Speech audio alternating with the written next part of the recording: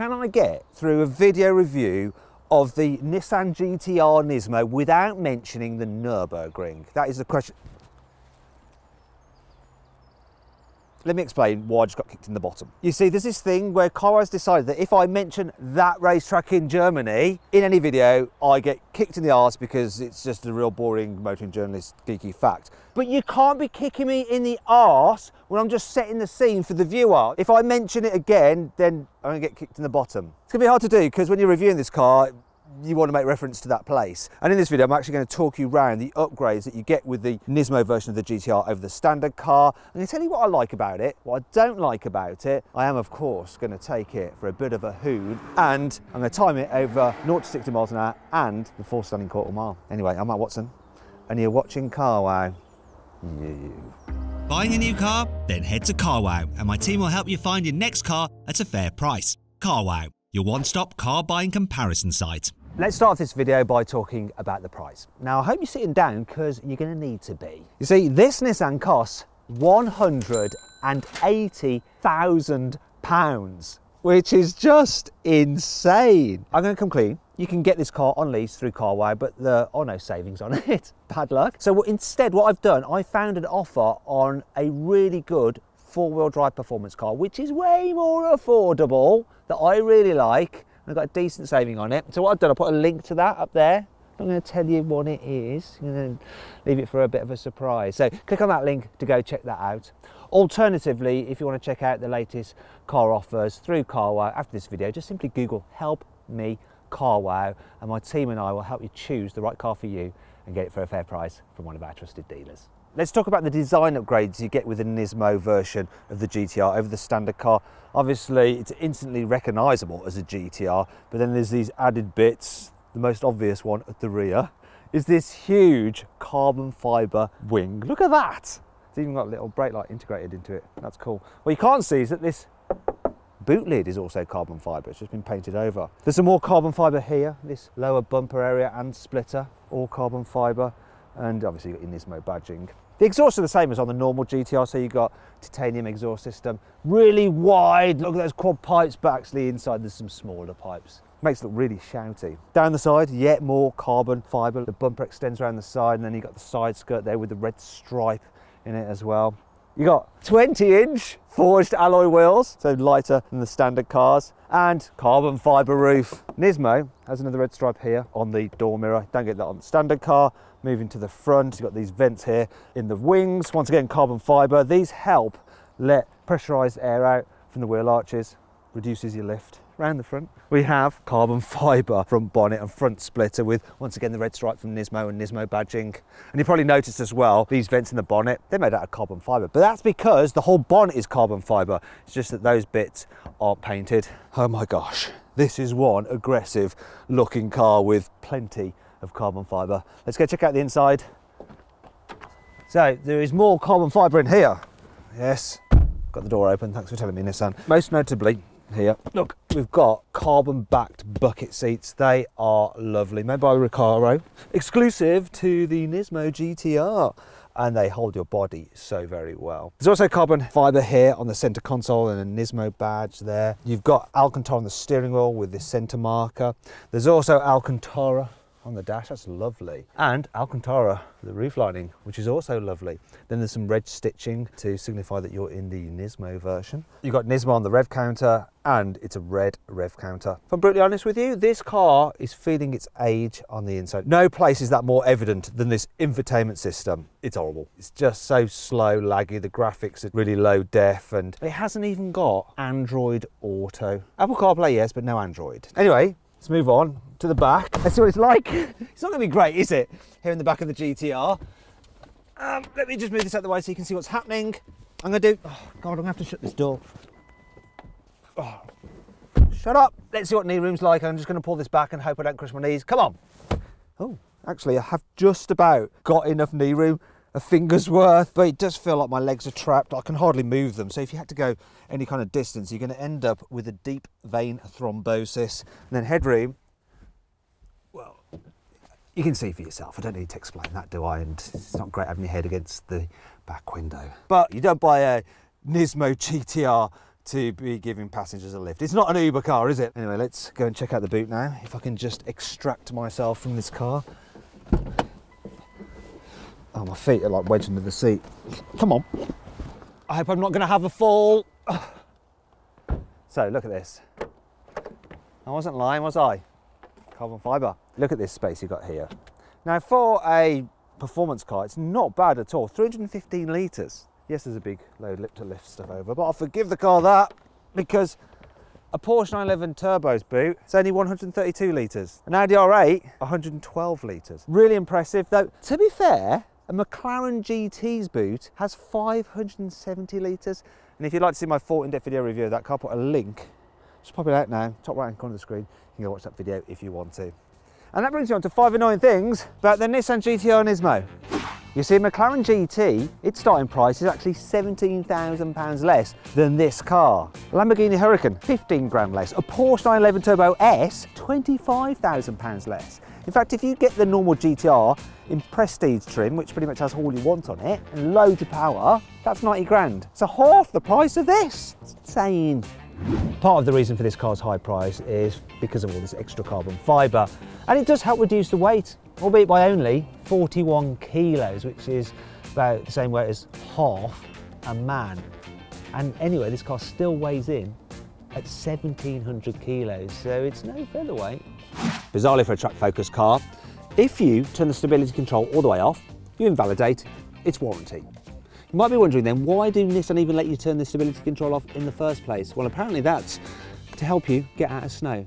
But that raises the question, how would they know that you were caught in snow in the first place when you did turn it off? It's all a bit bizarre. This is a 3.8 litre twin-turbo V6. It's been hand-built by one of only 5 master craftsmen in the world qualified to work on the car. It has 650 Newton meters of torque, 600 horsepower. It's really impressive.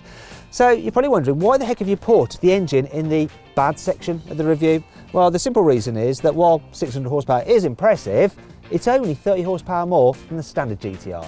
And you'd think that for all that extra cash, they could have given you more horsepower. We all know that this engine can take it. Why not give us 700 horsepower? We paid for it. Well, we haven't, but someone will have. This huge rear wing may improve downforce, but yeah, it knackers rearward visibility, can you see? Or not see, as the case may be. Thankfully, this car has plenty of cool features to help make up for all this. Here's 5. What you see here are the largest brakes ever fitted to a Japanese production car. You got 410mm carbon ceramic discs gripped by 6 piston calipers. At the back, you got 390mm carbon ceramic discs gripped by 4 piston calipers. Also, the Nismo version of the GT-R gets these special Dunlop tyres, which have been specifically produced for this very car. The Nismo gets uprated Bilstein 3-mode adaptive dampers as standard. The Nismo version of the GT-R has a recalibrated 6-speed dual-clutch automatic gearbox for even quicker shifts over the standard GT-R.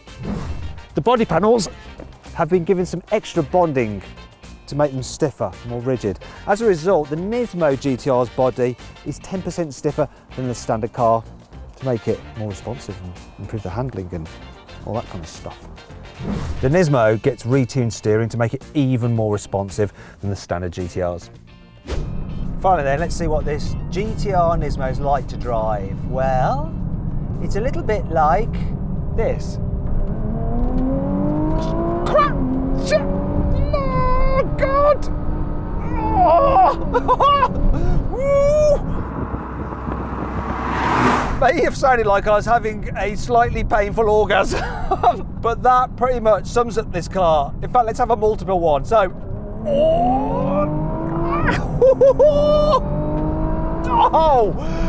oh, it's nuts! First thing, this engine. So what I didn't tell you about the engine earlier is that the turbochargers come from the GT racing car and they just spool up so quick. So watch this, second gear, around 3,000 RPM. It's on straight away. On, hey, here we go again. My goodness.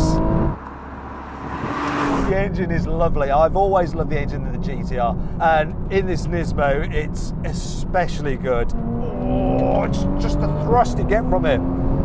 Nuts. Now, all of that would count for nothing if this thing was just all like kind of point and squirt, but it's not. the feel you get through it, through your bottom. You know how much grip it's got, and it will move around beneath you, but it gives you so much confidence to just... God, I just realised how quick I was going then. You go around corners in this car so much quicker than you ever thought you could do. And there's so much confidence from that steering, which is just so pointy and sharp. It's hydraulically assisted. None of your electrical nonsense of most modern cars. And as a result, it feels pure, you feel connected. Starting to get the price, £180,000. I'm driving on a closed road. Well, it's actually a test track. And I can experience the performance here, really enjoy this car. And you can feel the differences then between the Nismo version and the normal car when you're really pushing it, because it's set up so well, this thing. On the road though, hard to tell the difference, to really feel the benefits of the Nismo, because speed limits, 70 miles an hour. This thing does 70 miles an hour without even thinking about it. Once again, revving, the change of gear, look at that, it's just boom, boom, boom. That's when you really appreciate a dual clutch automatic compared to, say, some of these torque converter automatics that BMW is putting into its latest M cars. You do just get that rightful bolt change, bang, bang, bang. It's so intense. Godzilla really is a proper animal. Now there's no point being this quick if you can't stop well. So let's do a brake test from 70 miles an hour in this car, see how long it takes to stop. Here we go, let's do it now. That's both feet on pedals. Right, what we got? It stopped in 43 meters. Now I recently did a brake test in the new BMW M3 and M4, and if you want to see how long they took to brake, click on the pop-out banner up there to go watch that video. Now I'm going to launch the car, 0 to 60 over the standing quarter in a bit. Save me for that, but first, let's continue. So I'm going to back it off a bit. This is where you feel that it's a bit archaic, a bit old-fashioned. So the Bilstein dampers in this car actually make it feel a bit more sophisticated over bumps, like round town than the standard GT-R. It's firm and you get jostled about, don't have speed bumps, but there's a real delicacy to the way it just irons out the small imperfections. It doesn't fidget too much. Firm but fair, excessively firm, but still sort of fair. It's probably the best way to sum it up. But it does get tiring after a while. Another thing that gets tiring is the turning circle, which is awful.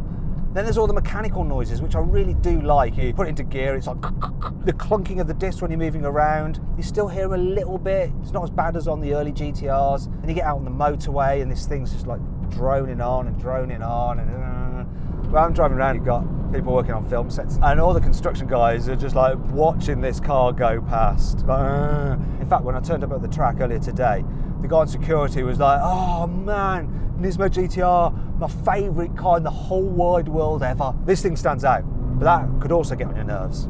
To really enjoy this car, and the Nismo version in particular, you have to get yourself onto a track. For day-to-day ownership, Porsche 911 Turbo S, get one of them. And if you want to see more about that car, click on the pop-out banner up there, top right-hand corner screen. Check out my review of that car because it's immense. And the 0 to 60 time that I've had out of that car is incredible as well. Speaking of which, it's finally time to launch this beast, see what it'll do. What are you going to do, Godzilla? Should we find out? Let's do it.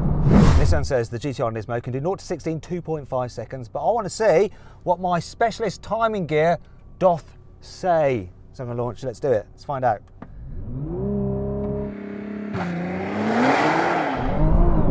Oh, struggles for grip, you know. 0 to 60, 2.99 seconds, what's the standing quarter mile? 10.94. Traction wasn't great away from the line. Let's give it another go.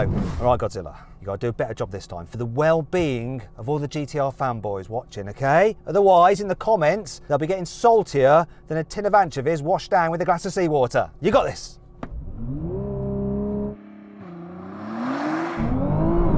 We're going sideways a bit again. Oh, 0 to 60, 2.96 seconds.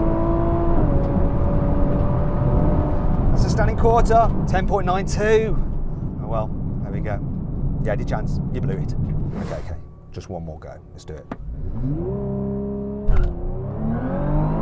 That hook better, that hook better. Oh yes, 2.89 to 60. I'm gonna bottle the standing quarter though because this is too quick into this corner.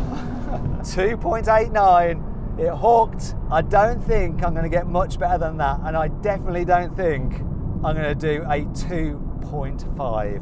Hopefully the fanboys aren't too salty now. Maybe just like a bag of crisps.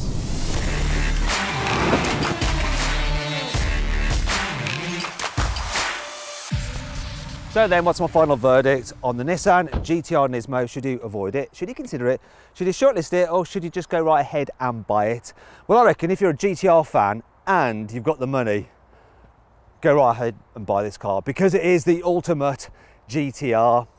However, for most people, you can get some serious supercars for the same amount of money. And personally, I'd rather have one of those. So I would avoid the GT-R NISMO, just like I've avoided getting kicked in the arse for saying the Nürburgring in this video. No, you're not catching me.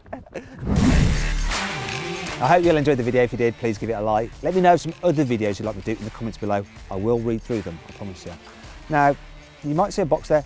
Whatever you do not click on it. Do not click on that box because I can't promise where it's going to take you. Now, if you want to watch some more GT-R related content, then just click on those video windows. What was that for? For earlier. Oh yeah.